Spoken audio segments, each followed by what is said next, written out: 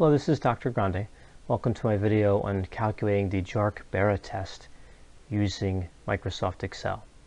The Jarque-Bera test, or JB test, is typically used to test the normality of residuals when running a regression, and is often used for larger sample sizes. For example, an n equal to 2,000 or greater.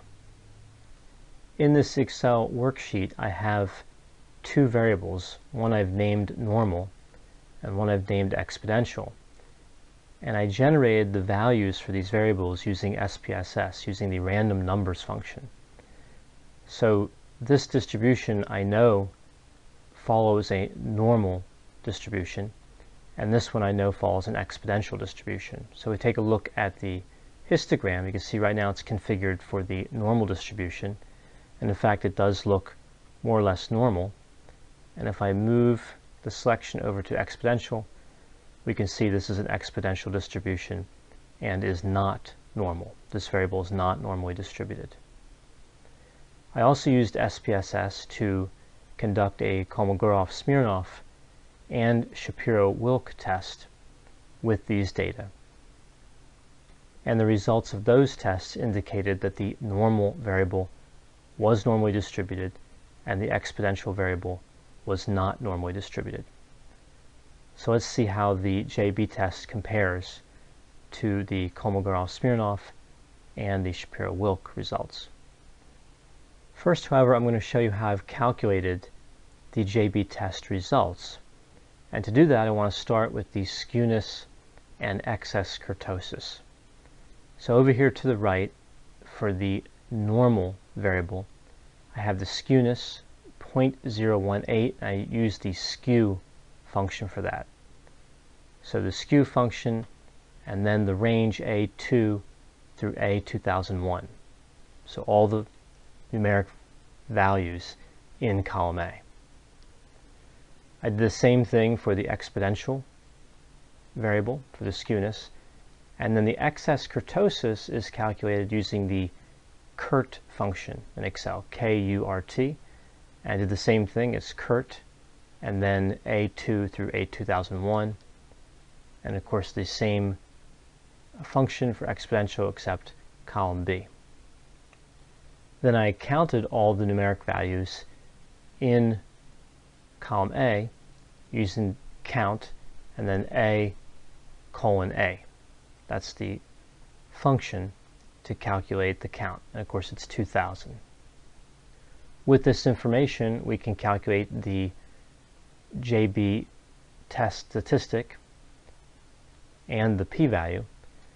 And I broke this down into steps, but this can all be performed in one function.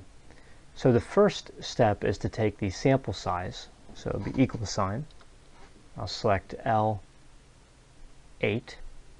and divide that by 6.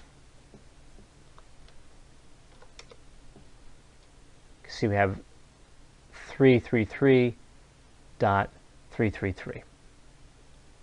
For the next step, we want to first square the skewness. So I'm going to do that in parentheses. So it's going to be equal sign, open parentheses, and then the skewness value, which is L3, and then shift 6, which is the caret symbol, and then 2.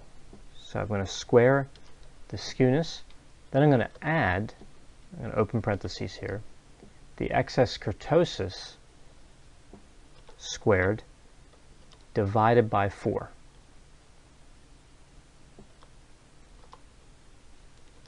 And that'll give me 0.003.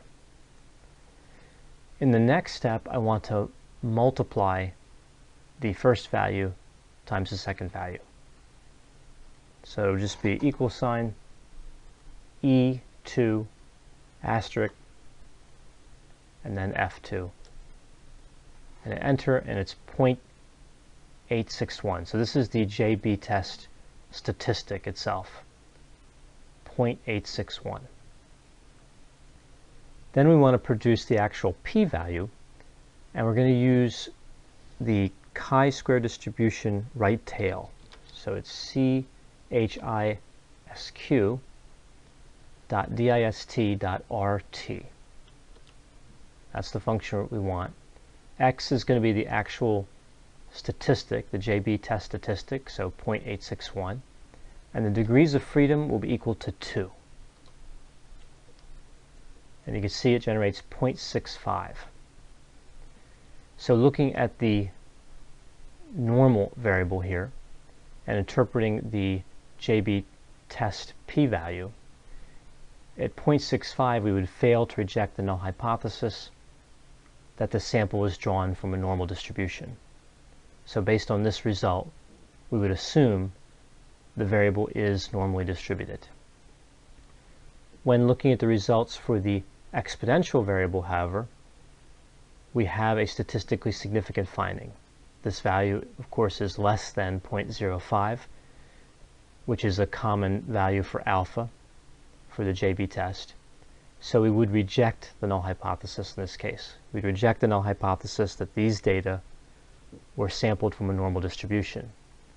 So we'd assume that the values in the exponential variable are not normally distributed. So if we were to compare these results to the Kolmogorov-Smirnov, the Kolmogorov-Smirnov statistic for this variable, the p-value was 0.2, and for the Shapiro-Wilk, it was 0.811. So in both cases, we of course would fail to reject the null hypothesis. And for the exponential variable, for both the KS test and the Shapiro-Wilk, the p-value was less than 0.001. So again, in those instances, we would reject the null hypothesis just as we would here using the p-value from the JB test. I hope you found this video on calculating the JB test in Excel to be helpful. As always, if you have any questions or concerns, feel free to contact me, and I'll be happy to assist you.